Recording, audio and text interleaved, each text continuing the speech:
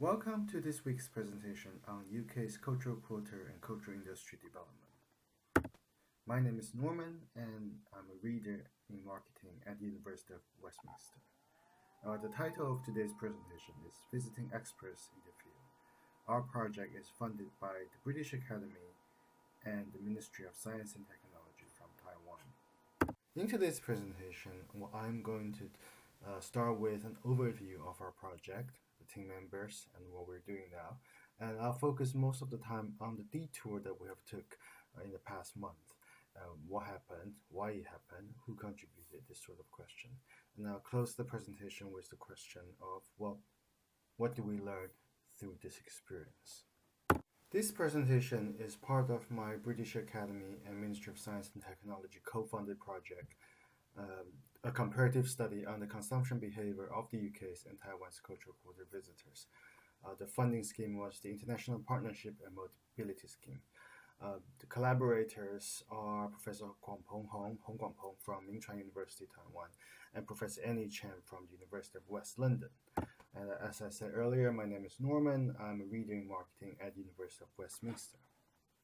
So what happened last month was a little bit unscheduled and unplanned. Therefore, I think it's important to give you a little bit of context of the background information.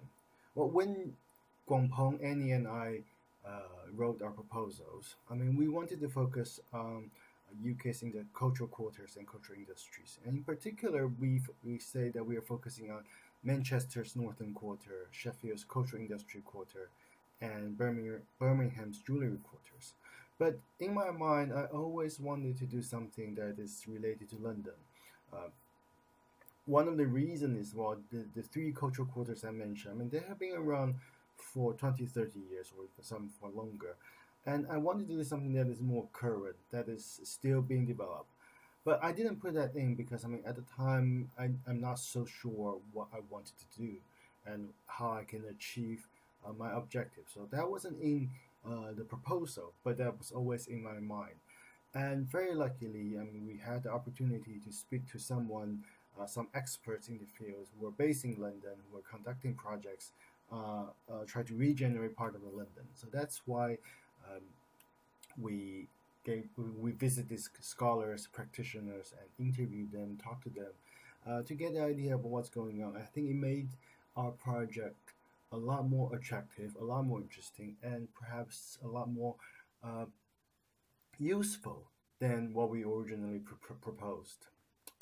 So, well, why did I want to study London? Well, first of all, I spend most of my time in London to live and to work, and I always know that some part of the London, especially in the old days, the eastern part of London, is less desirable. It's the stereotypes, impression, whatever you want to call it, back in the days. There are some truth to it, and then of course there are some bias into it. And I also know that through the 2012 London Olympics, that part of the town has been regenerated, and that has been covered by the media, that has been covered by the government, and I really want to see what's going on. I really want to know more about it. That's why I kind of drag my collaborators into this kind of trip, to this unplanned, unscheduled trip.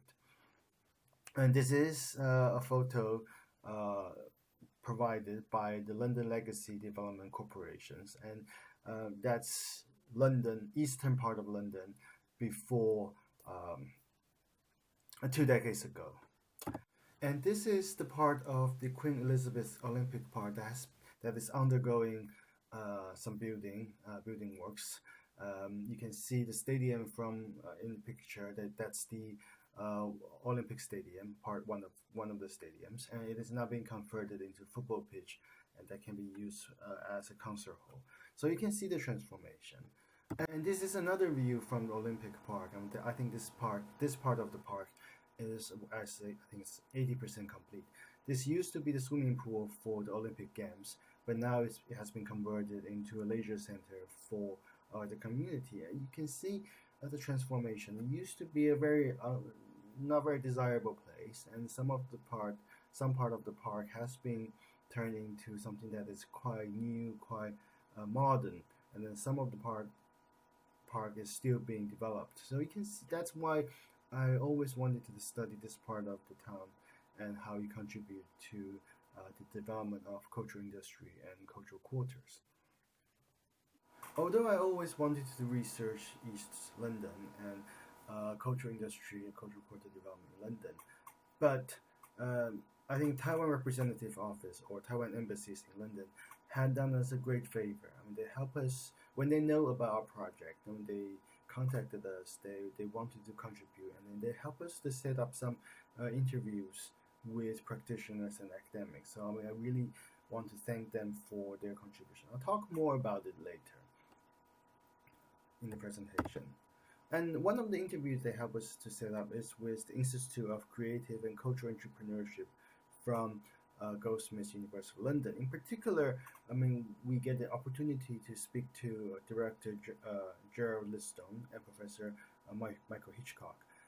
They both work in the center, and then they were very, very helpful. They're very enthusiastic, and they're expert in the field. They know a lot of cultural industry and cultural quarter developments, not only in London but also in, for example, in Asia as well in Central and Eastern Europe. So, talking to them, speaking to them, it gave us a really good idea of what's going on. And apart from the cultural quarter, cultural industries itself, we also discussed the teaching, the education aspect of cultural industry and cultural quarters, in how it contributes to our curriculum and how the UK University are doing in terms of providing students with relevant knowledge as well as practices on developing their skill in this area. So I mean that was incredible, and of course I mean that was my first time to visit Goldsmiths. I mean I graduated from the University of London,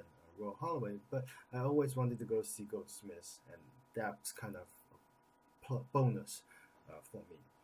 And when I spoke to the Taiwan Representative Office, I particularly mentioned that I want to know more about the Olympic parks, the Queen Elizabeth Olympic Park. So they took the initiatives, and when they contact the company, the corporations that is responsible for this project, the London Legacy Development Corporations. So we visit Stratford, and then we got to speak to both directors, the project director and the director of design, on how on the different aspect of this project. And particularly we look at the history, the present, and the future issues. And also they were very helpful. I mean, they tell us about the difficulties they face, the opportunities, the changing climate, the changing political landscape, how this is affecting them. And also we touched on the issues of regeneration, and perhaps most importantly, we talk about how educational institutions and cultural institutions are helping this part of the town to regenerate. So I mean, when it is regenerated, it's not only to become a lot of a lot of houses, but it is going to be an area that people enjoy living in. They can participate in different kind of cultural activities when they live here. I mean, they can participate in different leisure activities. So it in a way, I mean, it is quite an eye-opening experience. I mean, in London, I don't think we have a lot of similar examples that we can look at. So it is definitely quite useful, and I mean, I super appreciate that these two gentlemen, Greg and Peter, they spend their valuable time and energies to talk to us and to in a way to educate us, to narrow the gaps between what we know from the books, what we know from the literatures, and then into a practice. So that's an eye-opening. And after visiting Goldsmiths and LLDC, Annie, Kuang-peng, and I, we went back to Taiwan's embassy to report our findings and then to exchange ideas with our government officials. And of course, the embassy was as welcoming as usual. We talked to 郭克言组长、赖秀如组长、孙淑荣秘书跟陈玉华小姐. And we talked to these people and to exchange ideas. And because in Taiwan, as I said probably before, we also want to develop our cultural industry. We want to export our cultural products. And so they were very, very keen to know what the UK has done, and what we think has gone right, and what we think can be improved. And of course, I mean, it is hard to say that we have some big decision. I mean, that happened in one meeting, because that wasn't the case. But I think it is a good starting point. We recognize, well, part of the UK's model can be used in Taiwan, but there are a lot of contextual issues, contextual differences that needs to be considered. And also, I mean, it's about the industry, the healthiness of the industry, and also the mindset of the citizens that needs to be aware of these issues. And of course, I mean, it was um, very, very useful. But I hope that we will have more opportunity to exchange ideas with our government officials, diplomats, um, and to contribute to the development of Taiwan's cultural industry and cultural products, in that sense. So that was pretty much what we have done last month, and it was, as I say, it's a little bit unexpected but very useful. So to summarize, I mean, what did we learn through this detour, unexpected visits? Well, first of all, what I realized is that it can this process of turning an area into a cultural industry, a cultural quarter, can take very long process, take a very long time, even with government support. LLDC said, I mean, in order to turn that area into a more desirable place, it will probably take, if without government's full support, it will take probably 30, 40 years or even longer. Even with government support, it still takes 10, 15 years. So it is a very long process. So what Taiwan needs to think about is, well, so far most of our cultural quarter are heavily influenced, heavily supported by government. Is it the best way forward? Or, well, is it better to let some cultural quarters to grow organically? I mean, the government provide infrastructures, provide the basic electricity, broadband, and these basic things, and then leave it alone and let things develop on its own and see how it happens.